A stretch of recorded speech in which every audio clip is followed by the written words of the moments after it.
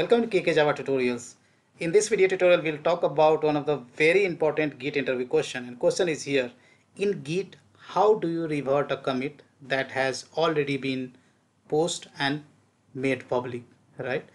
That means what I'm trying to tell you.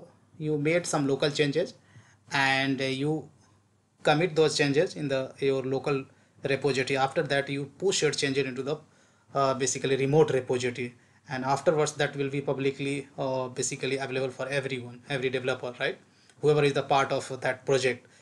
Then those kind of basically changes, if you feel that that commit was bad and you want to revert it, then how you can do that? So there can be two approaches to tackle this scenario. That depends on the situation. First approach, what you can do: remove or fix the bad file in your new commit and then push it to the remote repository, right? This is the most obvious way to fix an error. Once you have made necessary changes to the file, then commit it to the remote repository using the git commit command, right? So you push all the changes in your local repository already you have, you remove all the bad commits, and again you are going to push, you are going to commit your changes, right? This is the one of the way you can do. But if changes are changes, you have made changes in many files, right? Then again reverting those changes will be very basically tedious, right? Now second approach, what you can do: you can create a new commit that undo all changes that you were made in the bad commit. To do this, we can use a command git revert and then bad commit id, right? This is the, I think, a good approach. If you have some bad commit happened, then you can revert those commit, right? Now let's see how we can do that. So let's try to understand through an example. So here I have one repository, is called template method design pattern, which is currently pointing to the develop branch, and here is my git bash. Here you can see that is pointing to the git bash. If I do git status, then you'll see my local workspace is currently sync up with the remote repository, right?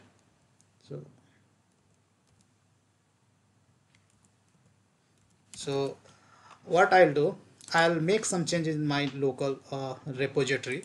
My workspace. So here, just sake for simplicity, just I am going to create one file, right? So I'll go to test file. This is just txt file, and I would say this file is created for testing purpose, right? So just I have created one new file, but in real scenario you can have many changes, right? Here in this commit, I am going to just create a new file and that I am going to commit on the remote repository. But in real scenario you can have many changes.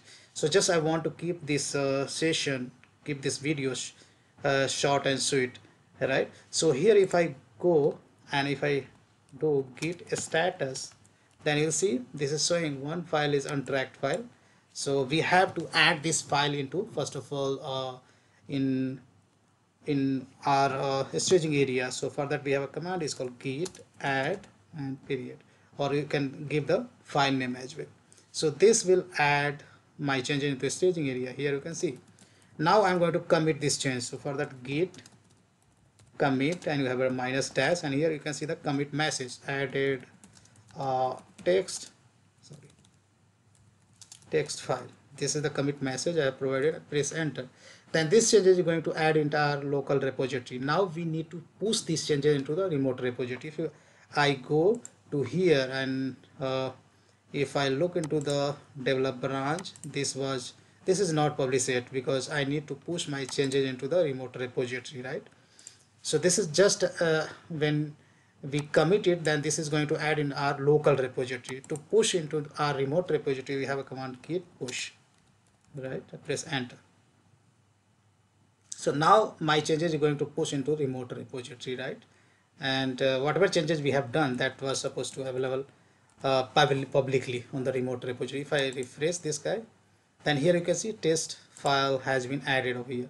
Now just I have made changes in a single, just I have added single new file, but in real scenario you can have many changes, think like that, right? Now if I do git log, then this will give you the all the basically commit history till it happen on this branch. And this is the basically commit ID which just we have done, right? We had provided the commit message, added a text file, and this is the latest commit where head is pointing, right? Now we can do as what we have discussed in this slide. We can use this command git revert and then commit ID we can do. So now we want to revert this commit so that whatever changes I have done in this commit I want to revert, right? How we can do that? So press Q to come out from this log and clear the terminal. Now I'll write git, then what is the command? Git revert, and then you will have to specify your ID, commit ID, and if you press enter, then basically when you do try to revert, then this is basically Git is basically trying to basically make one more commit, basically that will revert your changes, and that will create one more basically commit history. So basically your history is not going to destroy. So here basically now here you can see the default editor has been opened. If you would like to make some change in this commit message, then press I, and you are free to change this basically commit message, but I don't want to make any change. Then press shift colon, right, or you can press Control C and shift colon and WQ and press enter to come out from this basically editor, right? Now if I do, now that was supposed to revert. If I go to my workspace, then here you can see file has gone. If I go to the remote repository and refresh, currently I'm selected develop branch, and if I select, then here you can see file is still there even after refreshing.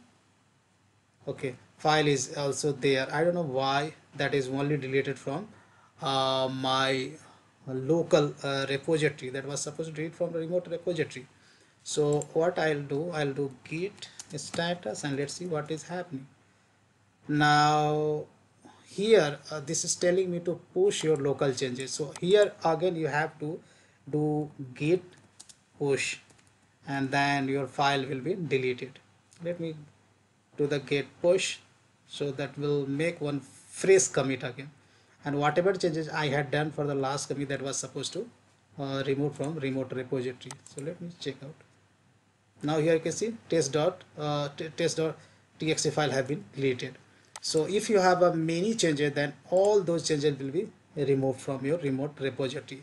Let me show you the log. So if I do git log, then here you can see what happened. So here you can see we had reverted this commit, right? Whatever commit happened, whatever changes we had made in this commit, those all got reverted, and Git has issued one more commit to revert our changes, right? So here commit history is going to maintain by the basically SCM tool or Git, right? So that's all I have in this video tutorial, guys. Big thank you for watching this video, and see you there in the next video tutorial.